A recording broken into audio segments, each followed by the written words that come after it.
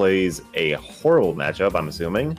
I could be wrong, but Lucina Incineroar does not sound fun.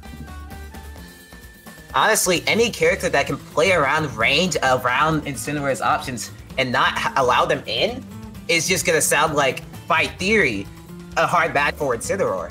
So that's going to definitely see how BaNaNa can bring their own name out, be on the top racks of Kroger selves, and be picked first when it comes down to playing against this top player. We have to see how that comes with their own stages. Yep, just with what the heck are these skins? Right, BaNaNa already prepping that light skin, but Mr. E with the green. I'm sorry, green does not hit with Lucina. It does not work there. Like, red in my opinion, like, work well, and like blue is like perfect, but green just Wait a minute. Toledo, title drop. We're in Smashville. What do you like? Oh, let's go with it. And we're already starting out with 76% unanswered. 85. I'm honestly surprised with this pick against Lucina Smashville, because just some ways that you can play around that space on that platform, or just in general, could be in some issues. But perhaps maybe liking that small space for Incineroar. Oh, we got revenge. Oh, but that revenge gone. You get a grab and a throw. Goodbye, revenge. And at that note, that more or less will be what Mr. E will try to be utilizing. Of course, BaNaNa will try to get those revenges. You also have to worry about that space-to-space game. Already trying to send into space with that back air, but BaNaNa gonna get themselves high recovery. Honestly, BaNaNa does like to recover high, but only low in God, he armored last conditions. That nearly killed. Wow, this is... Wait. Hang on. Wait, I just realized he's on 176. What? Yeah, actually living that back here with immaculate DI. But now you can see Mr. E trying to get that last hit. Going to get it. Yeah, the unfortunate thing here is Incineroar players can get quite predictable when they start looking for those kill options. Like that side B, it is a pain online, but if you know it's coming, then you know it's coming. That up smash just sneaking in, even game. Mr. E definitely did not see that up smash coming, so that's going to be how it evens up. Another thing you do have to worry about as your BaNaNa in this matchup is also that disadvantage state. Incineroar does not have many ways to work around. You can see Mr. E, best Lucina at it, going to be taking advantage of the pineapple. Oh, instead of bananas, we wrapping pineapples with it. You gotta take your own right. And anyway, getting fruited. Getting fruited with it. And that's gonna also be the tricky thing for BaNaNa here. Can you try and find your ways around this aerial pressure that Mr. E likes to set it up? Wait, that's getting recovered? Just not getting the sweet spot. Like, what are your pineapples and bananas? Are you sweet? Are you sour? Do you have that fruit salad out here? We're talking all sorts of fruit puns and with it, and BaNaNa looking to take this first game. Yo, who wants sherbet? I'm on the top of the rails with it. Dude, okay, I had rainbow sherbet last night. I forgot how good it was. It's good. Uh-oh. Missing, but the dolphin slash. This is just a way that Incineroar struggles in those ledge trap positions. Can you find your way around it against the less Lucina at it? Try to catch onto it with the up beast, but Mr. E just gonna lay it back. Look at the grab, and this is just ledge trap, the movie.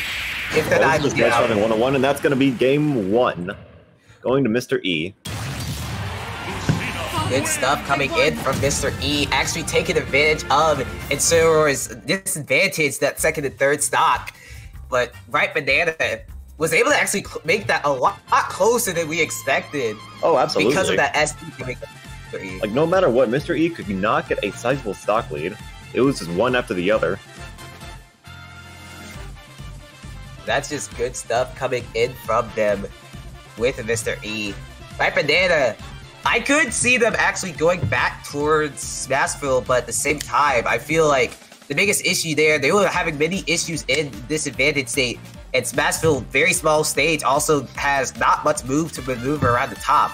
So Perhaps you want to go towards a case of Towned City, where you can kill early off the side blast zones. Perhaps you want to go towards, I don't know, Kalos? I could see many different options when it comes down to it, but I do see a change coming. Wait, did you say Kalos? I said... Whoa, Mewtwo? Ooh! Wait a minute. Did I say Kalos instead of Kalos again? Yes, you did. I keep messing this up. Literally, my commentator... Oh, PS2 with it. Like, literally, Jockey Low called me out on that yesterday on Combo Bros. I don't know weekend how started early. 32% on the board. I didn't know Right Banana played Mewtwo. I knew he played Incineroar and I believe Samus, but I had no idea about the Mewtwo, and it's going strong already. Actually, I do like the playstyle they rep with Mewtwo. A lot of times letting it back, staying it grounded, and Mr. E going to play around this platform, trying to force an aerial approach from Right Banana, but Right Banana's not giving it to them. That's the Nair. No follow-ups there. Just think to the ledge trap. Nothing there. But the back air out of shield. Ooh, what do we got here? And I think what we have here from Right Banana, just playing this very patient at it. Down smash? It's gonna get that down smash. Your stock has run out of patience. Yeah, that down smash, as it stayed astronomically strong. Wait a minute. Oh, we gotta let it. Oh wait, without jump. Okay. Oh my gosh. I think Mr. E even realizing they were without that what jump are you there. doing? Mance keeps going for random teleports on stage. Really And a lot of times with that, Wi-Fi, you kind of struggle to recover and actually getting caught with that ledge trap right there. As I Wait, did you see that? Yeah. You saw that too, right? That the immediate turnaround with the Shadow Ball. That was honestly... That was so subtle, but oh my god. Also, that kind of movement. This is reminding me of Product M. Honestly, Product M Mewtwo is a sight for sore eyes with the technicality of it. Oh, sledge jump. And now just getting caught a lot with it. As we stated before, Right Banana looking for a sort of slower playstyle to go against this Mr. E pressure, but I think when you start to slow it down, it starts to slow down the options you choose, and you can see Mr. E going with a little bit more of those ledge trap games. Tries to go for a rapid jab there, no dice. We ain't rolling any of that. And now, are you gonna be rolling off the stage? No, you're gonna be jumping.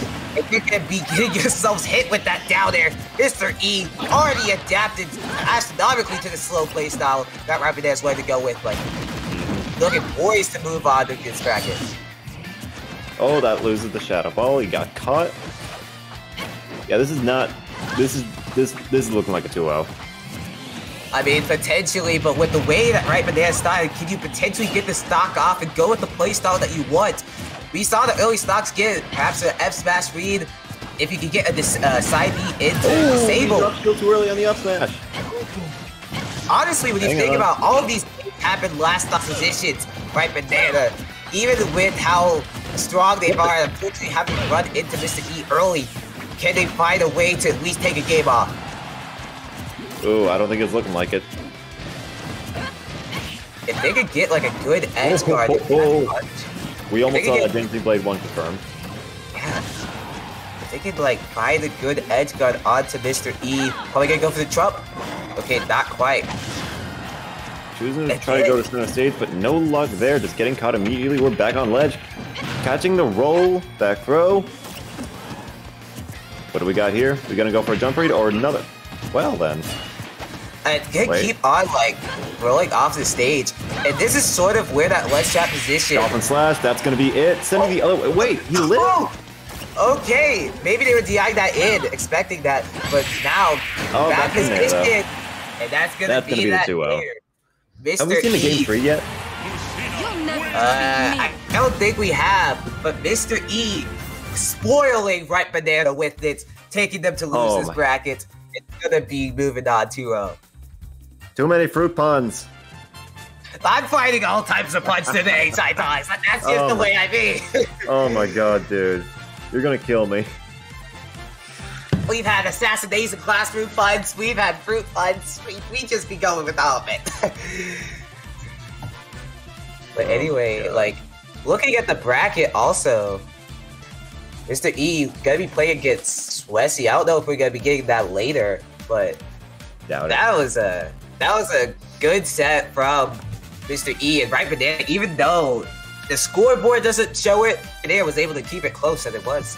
Yeah, all things considered, that was, say what you want, that was a close set.